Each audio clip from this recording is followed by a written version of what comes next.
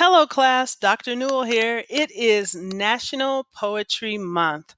I am so excited about that for this read aloud. I found the perfect book for us. It is entitled, Can I Touch Your Hair? Poems of Race, Mistakes, and Friendship. It's a really great book. It has 42 pages, and I am not going to read them all, but I will read a couple of the poems for you. I thought it was really important to choose this book because though we've talked about poetry in class, we haven't really gotten into it too deeply or deep enough where we've seen poetry other than poems that had rhyming sentences or rhyming endings of the sentences. So I wanted to introduce this book to you guys. Can I Touch Your Hair? You saw the cover. Now we're looking at the inside of the book, just the inside cover, where it has the table of contents so it can help you find your poems better on which page they're listed on. And it also has two quotes and a picture at the bottom. I want you to think about the cover that we saw. I want you to think about the two quotes, and I'll read them. Salvation for a race, nation, or class must come from within. The only thing that will redeem mankind is cooperation. You also see the picture below that looks like a teacher talking to her class. I want you to think about what type of poems you're going to read. What will the context of those poems be? After we're done reading a couple of the poems, I'm going to post some questions along with it, with the link to Flipgrid so that you guys can go in and make your video in response to the reading and the questions asked. You also have an opportunity to log into Class Dojo and drop your video there if you have a student account, or to write in your answer in the thread for this read aloud for this week. All right, let's get started. The Poem Project. When our teacher says, pick a partner, my body freezes like a ship in ice. I want Patty Jean, but Madison has already looped arms with her. Within seconds, you never know what he's going to say. Charles is the only one left. How many poems? Someone asks. About what? Do they have to be true? Mrs. Vandenberg holds up her hand. Write about anything. It's not black and white, but it is. Charles is black and I'm white. Writing partner. Mrs. Vandenberg wants us to write poems. Finally, an easy project. Words fly off my pen onto the paper like writing is my superpower. The rest of the time, my words are a curse. I open my mouth and people run away. Now I'm stuck with Irene. She hardly says anything. Plus, she's white.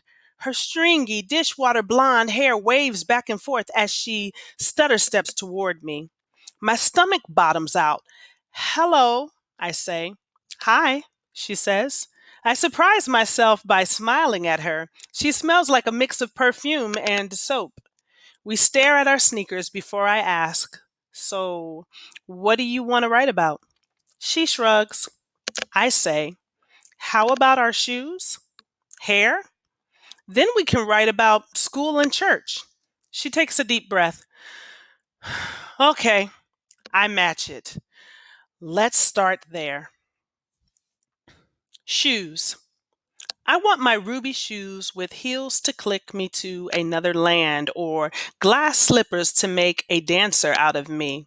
But Mama says shoes should be sensible, plain white, or solid black to go with everything. So that's what we buy. When I show Patty Jean, she gives me her rainbow socks and a pair of purple shoelaces. When I look down, I can't believe those feet belong to me. Shopping with Dad. Dad doesn't think shoes have anything to do with fashion. Shoes are like your complexion, he says. They're supposed to fit you perfectly. I'd rather get another pair of neon high tops with tie-dye laces like I've seen on commercials. Maybe they make my feet hurt sometimes, and maybe they don't last as long, but at least I fit in with my classmates. Dad hands me a pair of low tops. No cool design, no bright color or dynamite laces. I tie them up, walk around. Wow, I say. This pair feels like I'm wearing slippers. Dad tells me, the decision is yours. Hair. Now, my hair is long and straight, a curtain I can hide behind. But once when I was little, I begged for an afro. So mama cut my hair short as a boy's and gave me a perm. I fluffed it with a pick big as it would go until my brothers laughed, called me a circus clown without the red nose. Strands. On a random Tuesday on the bus, Dennis asks me, "Can I touch your hair?" He pats it before I can respond. "It feels like a sponge," he says. My fists clench and my face gets hot. "You need to learn to wait for an answer after asking permission," I tell him and pat his hair hard. "Oh, how about that? Your hair feels like a mop," I say. I keep my fists ready, but he turns away. Church. At church, we light candles and pray for those who are sick. At church, we sit, stand, kneel. We give thanks for food and warmth and family. At church, the sun streams through our stained glass Jesus, his arms thrown wide to welcome everyone. At church, everyone is white. Sunday service.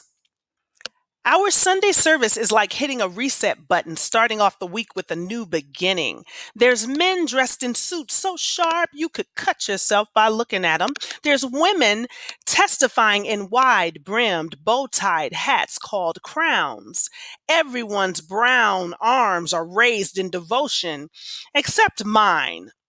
It says in the Bible that Jesus had hair like wool, eyes that were a flame of fire, and feet like brass, as if they burned in a furnace. Then why is everyone praising the straight haired, blue eyed white man I see looking down over all of us? Beach Day. There's a pack of guys and girls whose pearly skins have been baked into a bronzed hue, strolling past me. Each of them has hair woven into cornrows or twisted into dreadlocks. Some of their lips jut out like pufferfish. When I wave, they look at each other, begin snorting, laughing at my good manners. I feel a fury rising inside me as if I'm a tidal wave about to crash on land. I'm confused. Why do people who want to look like me hate me so much? Beach. While the older girls shine themselves with cooking oil to get the perfect flapjack tan, Mama makes a ghost of me. She slathers on sunscreen so thick I turn stiff and sticky and my eyes sting. When Mama's not looking, I scrub it all off with a towel. I'd rather be sunburned than sugar sand white. The athlete.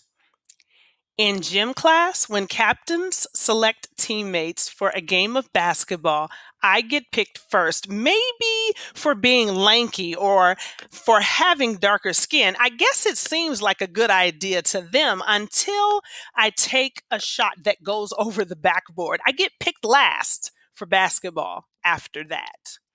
During reading time, when Mrs. Vandenberg says we each have to read a chapter of The Watsons Go to Birmingham, 1963, everyone groans when it's my turn until the words gush out of my mouth. Smooth and fast like the River Jordan. By the time I'm done, smiles spread across each classmate's face. I now get selected to read first every time. Horseback riding. I don't know how to explain to Charles how I feel about horses when he shuffles so fast from one subject to the next. Finally, I blurt, sometimes I just need a break from people. He surprises me and shuts up right away. So I tell him about the sweet scent of hay and saddle soap, how my stomach somersaults when honey surges from trot to canter, and how the wind parts my hair when I lean into her neck, whispering, faster, faster. When I want honey to slow down, all I have to do is give the reins a gentle tug, and soon we are back to clopping. Honey and I understand each other without any words at all. Playground.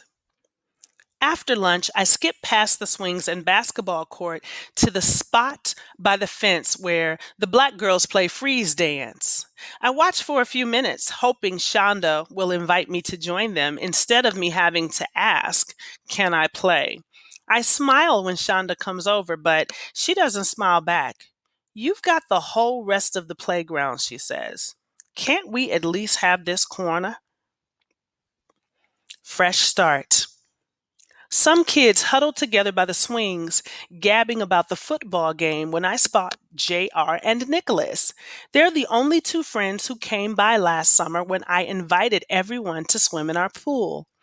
When I walk over, JR says, come on, man, stay away from us. Nicholas breaks in, your mouth is like a race car that never stops to refuel. The group shakes with laughter. I can't believe my friends would play me dirty like that. My body crumples before I mope over to Irene, who's watching some girls play freeze dance. I plop down next to her. Want to work on our project? Ghost. There's a new student at school who I haven't met yet. He goes by the name Ghost. At least that's what his new friends, all the same color, call him. I introduce myself. Hey, Ghost, my name's Charles. His pasty skin heats up faster than a summer's day. My name's Paul, he says, leaving my outstretched hand to dangle. I realize I'm a few shades too dark to be allowed to call him by his nickname. Geography. When Mrs. Vandenberg points to the U.S. map and asks, why do we call this region the Black Belt? I stretch my hand high, but she calls on Patty Jean instead. Patty Jean leans forward like she's sure she's right. Because black people live there? Mrs. Vandenberg's face squinches like a rotten peach and her voice comes out sour. Of course not, Patty Jean. Use your head. I sink down into my seat. Patty Jean's answer is my answer. I learn when it comes to black and white, sometimes it's best to press my lips closed and not say anything at all. Dinner conversation.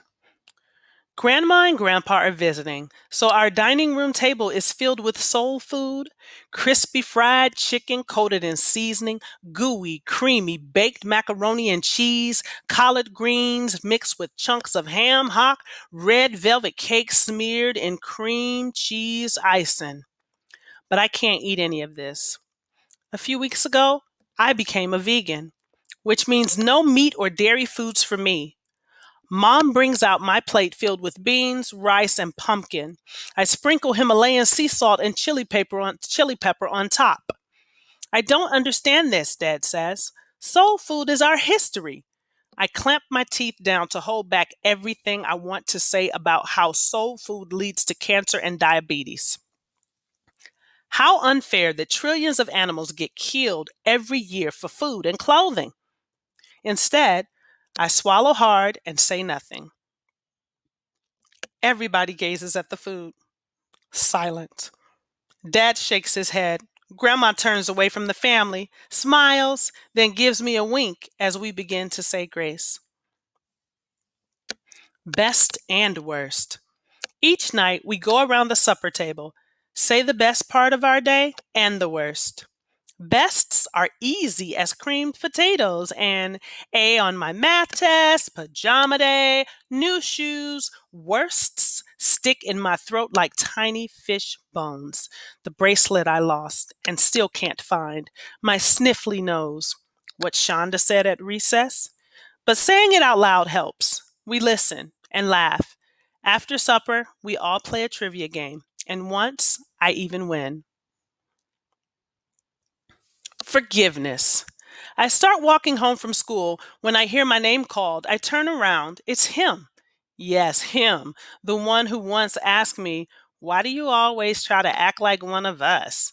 All because I earned my A+ report card pushing through homework instead of playing video games, not saying you ain't or you is or I'm doing good. "Hey man," he says, "I'm sorry for what I said to you a while back."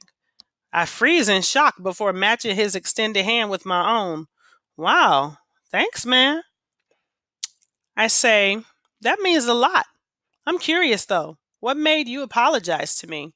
"Well," he says, "last week a couple of African Americans asked me the same question I asked you." Apology.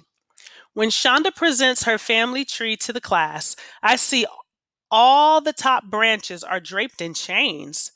"Because my ancestors were slaves," she says. I swallow. I want to say, "I'm sorry," but those words are so small for something so big. So still, I want to try.